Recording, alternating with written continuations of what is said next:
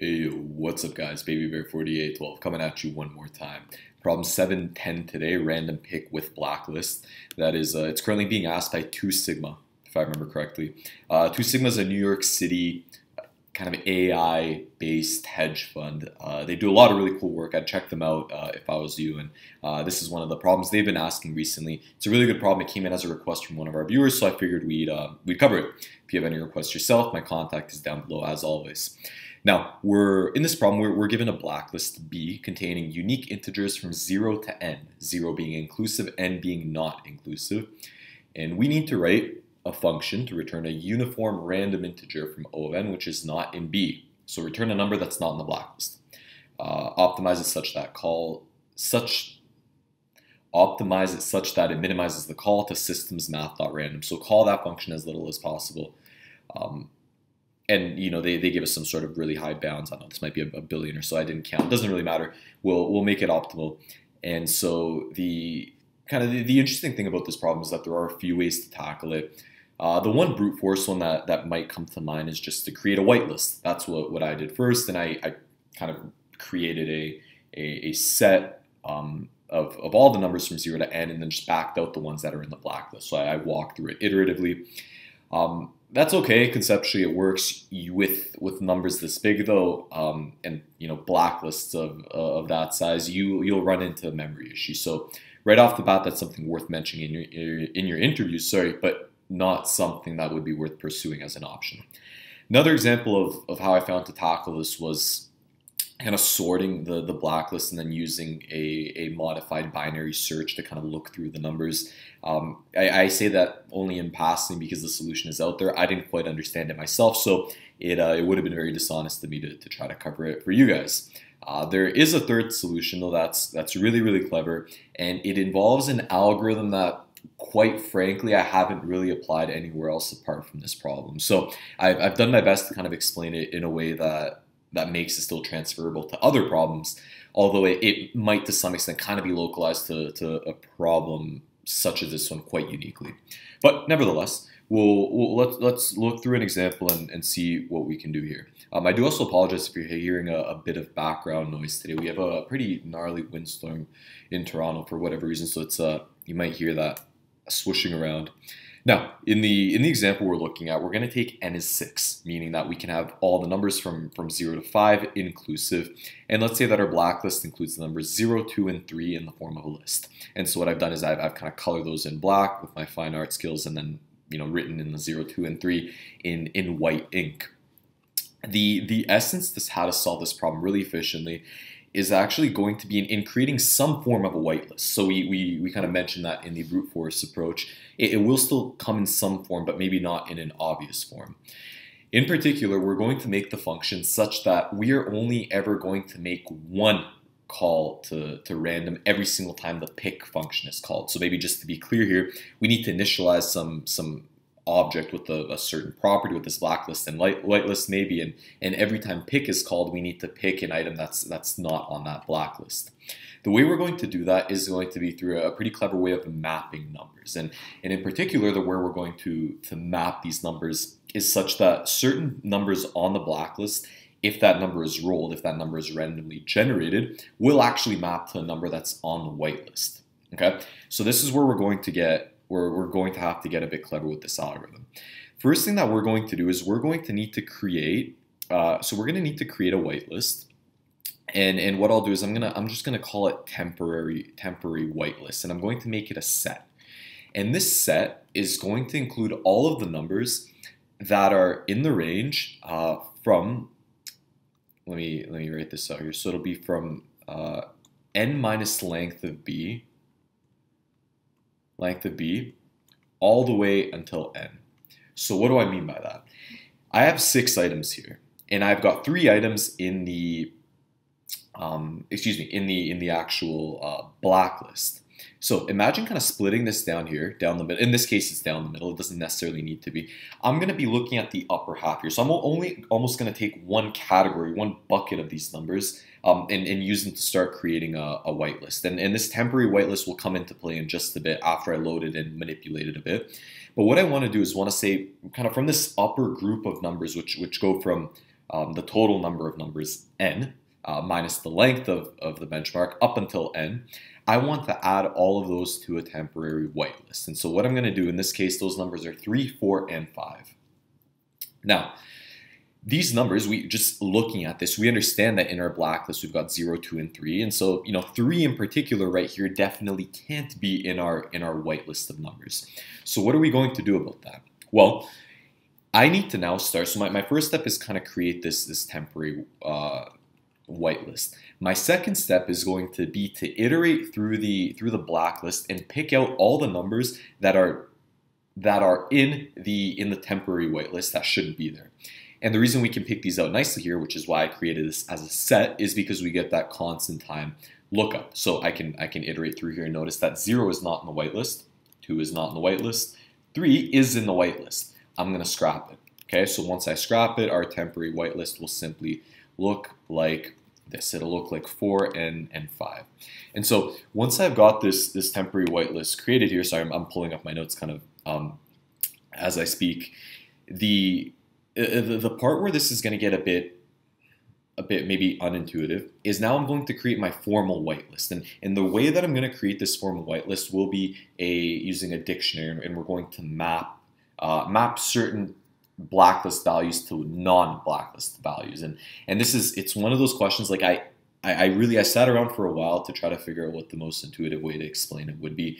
So kind of bear with me. This might be one of those where you need to rewatch the video once or twice in order to kind of let it settle in, because this is super, super not intuitive.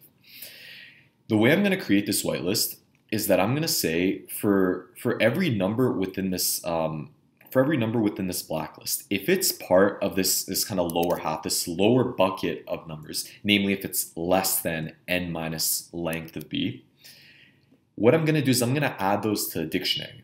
Okay, and what I'm going to do with that dictionary is I'm going to map it to a number that's on the whitelist, which will naturally be in the second half of these buckets. So notice that kind of in this first and second half, I've got, in the second half, I've got 4 and 5, which are whitelist numbers. I'm going to need access to those somehow because I want to be able to generate them. And on the left-hand side, I have this 1. So fine, okay, we'll see where that comes into play. I'm going to start once again, iterating through my blacklist. So I'm going to check the 0, and I'm going to say, does 0 fall in this first bucket? Meaning, is it less than n minus length of b? Yes, it does. I'm going to add it to my dictionary as the key. And as the value, so I want to basically say, if I roll a 0, if I randomly generate a 0, instead of returning 0, because I can't, it's in my blacklist, I want to return another number that is in the whitelist. And the numbers that we have so far are 4 and 5. Again, I will adjust this one afterwards, so I haven't forgotten about it. I'm only looking at the ones that are in that second half of the bucket, or in the second half bucket. So I'm using iteration, and the code here in Python we'll take a look at in a bit. I'm going to say, let me look at the first item in the set iteratively, and that's going to be a 4. So if I roll a 0, I will instead return a 4. Now I'm going to look at the 2, so I'm iterating through the next step of the blacklist. Is 2 in the first half here? Is it less than n minus length of b? It is. So I'm going to add that as a key, and I'm going to map it to the next item in my iterable object here, which is a set, and that's going to map to 5. I'm going to check the 3. Is 3 in the first half, or is it less than n minus length of b, right? Those two are synonymous. It's not, and so I'm not going to do anything with it. And it just so happens that at that point I'm done. I've walked through all of these. So what have I actually done here? What does this allow me to do? Like, why was this a clever thing to do in order to return the numbers we want? Why this was clever is because now in my final step, and really this is going to be in the pick function, when I generate a random number, I'm going to generate a random number between 0 and n minus the length of b, non-inclusive, right? Minus the length of b, non-inclusive. Meaning I'm going to generate either a 0 or a 1 or a 2. Why? If I generate a 0, what am I going to return? According to my whitelist here, I'm going to return a 4. If I generate a 1, what am I going to return? Well, what we're going to do when we generate this number is we're going to say if it's not in the whitelist, in this kind of modified whitelist we made, then it must be legitimate. And so maybe the verbiage here, I want to make sure that it's not confusing, but this whitelist actually comprises of keys which are on the blacklist and values which are on the whitelist. So if I roll a 1 and it's not in this object here, I'm cool with it. It means it was never in my blacklist. The only items that are here are the items that were on the blacklist. If I roll a 2, And notice now that 0, 1, and 2, sorry, 0, 1, and 2 are the only numbers I can roll here. They're the only numbers in this range. Then I will return a 5. Okay, why is this good? Let's think about what the problem asks. We need to return with uniform probability any number that's not on the blacklist. Those numbers are 1, 4, and 5. If I roll a 0, I'll return a 4. If I roll a 1, it'll return a 1. If I roll a 2, it'll return a 5. Each of these has an equal likelihood of being rolled because I'm only rolling numbers from 0 to 2. You may ask yourself then, what about this 3 up here? Since 3 is kind of in that second half of the bucket, I'm not even going to be generating numbers that are that big to roll, right? We're only going from 0 to n minus length of b, which is in this case 6 minus 3, which is 3 non-inclusive, meaning 0 to 2 de facto, 2 being inclusive. I'm only going to roll numbers from 0 to 2. Between 0 to 2, I'm going to return every possible number that exists on the actual whitelist. So that whitelist being 1, 4, and 5. Again, I apologize if the verb, maybe the nomenclature that I used here is a bit unintuitive. I didn't know what else to name it. Excuse me, my nose is itchy. I didn't know what else to name it, but I called it whitelist for lack of a better name. And what it contains, again, the keys are items that are in the blacklist, and the values are numbers that are in a whitelist that we're going to map to in case these numbers are rolled. So no matter what, the kind of the space complexity of this thing will be O of B in the worst case scenario. The time complexity will also be O of B because I'm never doing a longer walkthrough than a walkthrough of my blacklist. And so we've got in kind of O of B time, O of B space solution. And when we're rolling this random number and we're deciding to kind of algorithmically roll it in this range, we're always going to, on our first roll, get a number that is on the whitelist, that is a permissible number, and we're not going to need to call it multiple times over, which was one of our criteria. So I hope that algorithm makes sense. If it's still a bit confusing, watch the video over once or twice. If it's still confusing after that, drop a comment down below. I'm happy to answer any questions. This one was really tricky. Thankfully, the code won't be too difficult, but nonetheless, let's dive into it and see what it'll look like. So excuse me again. The first thing I'm going to do is just grab the n and grab the blacklist and add them to the object so that they're accessible because we will need them later. So I'm going to add them as parameters here. And what I'll also do is I'm going to create that whitelist, which is going to be a standard dictionary. And whoops, wrong buttons. That's gonna refer to this dictionary right over here. So what I said was, in our first step, we created a bit of a temporary whitelist here. So I'll call it temp whitelist, and that's going to be equal to some set. And what we needed to do in here was in this set, we began by generating all the numbers from n minus the length of b up to n, but not including. Okay. So what I'll say is for some number n in the range of n minus the length of the blacklist, all the way up to n, again non-inclusive, we're going to say temporary whitelist dot add that number. So we're going to add all those numbers to the set, and then the next step was to say let's iterate through the blacklist and take the numbers that shouldn't be in that whitelist and just pop them right out.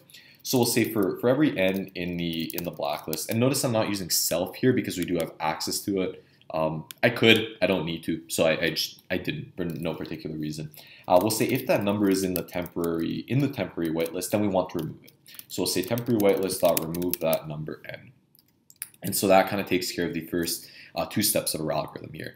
If I was to walk through this example, at this point our temporary whitelist looks like this. And our temporary whitelist is ready to be appended kind of to that true whitelist where we want these numbers 4 and 5 to be mapped to by other numbers from the blacklist that we don't want to return, right? We don't want to return the 0 or the 2, we want to return the 4 and the 5. The way we're going to do that is as follows, and I'm going to set a variable that's called set iterator, and what we're going to do is we're going to create an iterator. I believe this is an object in Python. I believe it's considered an object, and we'll create this iterator for the temporary whitelist. Now, before this question, I haven't used this function before, so I learned about it for the first time. I would look it up if you're unfamiliar with it. Java's got the same. C++ has something similar. I believe every language should have something equivalent. But what this will allow us to do is to be able to iterate through an iterable such as a set, which we otherwise wouldn't really be able to do as it's not indexed. And you'll see the reason why here kind of in the next step. Because what we want to say is, again, for every number that's in the actual blacklist, what I'm interested in doing in this step here is to say, if it's in this lower half, right? If it's in this lower half, then I want to create a mapping for it. So I'm going to say if n is less than n minus the length of the blacklist, which has kind of been like our magic number so far, I want to take that n number, and it's going to be the key, and then I want to map it to the next value of this set. So right now our set looks like 4 and 5. Maybe it might look like 5 and then 4, right? Because the numbers get hashed, so we don't know what order they keep. We don't keep a strict order. We can't index them, and that's why the iterable is necessary. So what I'm going to do is I'm going to say self.whitelist of n. That's going to be my key. We want to set that to next of set iterator. What does this mean? This means since we haven't called this next function yet on this iterator, it will begin by saying set the key to 0 and the value to be 4. Let's pretend that 4 is kind of the first number it finds in the iterable. The next time I walk through this and I call it next on set iterator, in the background it kind of has something like the equivalent to a pointer that points at, let's say, this 4. And now when I call next on this iterator, it will simply jump to the next value that it finds in the set. Again, I can't really walk through this. Like I can't keep a pointer on a certain index and then walk through the rest of the set that way in a kind of similar to how I would in an array, because there's no inherent order. That's why this iterator function here was necessary. I'd look it up in the Python documentation if you're unfamiliar with it, because it might be quite useful in other work that you'll do in the future. And so at this point, what we've done is we've actually created this whitelist over here. And all we need to do is to say, let's create a function that's going to generate a random number from 0 to n minus the length of the blacklist, and then either return that number itself if it's not in here. So for example, if we generated a 1, we want to return the 1.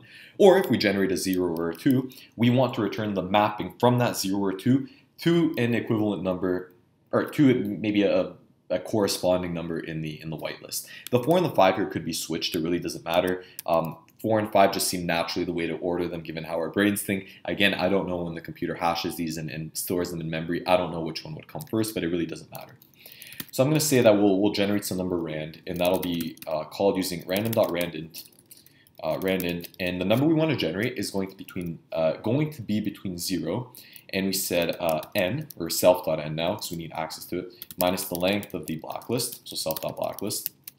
And now, with this randint function, this is inclusive. This is inclusive, so I need to set -1 here to make sure that I'm grabbing only the numbers from 0 to 2, inclusive, and not 0 to 3. Okay. Now that I have this number, I'm going to say, let me just return self.whitelist of rand. Okay. And I'm going to add one more thing here. But, if I get this number and I roll a 0 or a 2, we have no problem here. Let's say I rolled a 1. So 1 isn't in there. So if I roll a 1 and white isn't in that whitelist mapping, I want to return the 1. So I'm only going to do this if rand is in self.whitelist. Otherwise, I just want to return the number itself, rand. And so just about running out of space here. There we go. You could very much just turn this into 2 lines. So you could say something like, if rand in self.whitelist, you could return, self.whitelist rand. Otherwise, you could just return rand. So this is perfectly fine. I just, for whatever reason, actually, you know what? Forget it here. I like the ternary statements, but in the videos, I try to stick to something that's more legible. So maybe we can do this. Like, you could put this in an else statement, and maybe that way it'll be like really crystal clear. And I'm gonna run this and just make sure I didn't make any silly mistakes. And we're good. All right, so to recap, this solution was an O of B time and space complexity solution. It was a toughie with a very specific algorithm that personally I haven't at least encountered in other questions. This is my first time using this iterable here. Really cool to know, really good to learn. Tough problem. Don't kick yourself if you didn't get it the first time around. I've been sitting on this one for quite a few hours before it started to click and I was able to explain it. So take the time, view this video back, check it over. Let me know down below if you have any questions. And as always, I'll see you guys in the next video. Peace.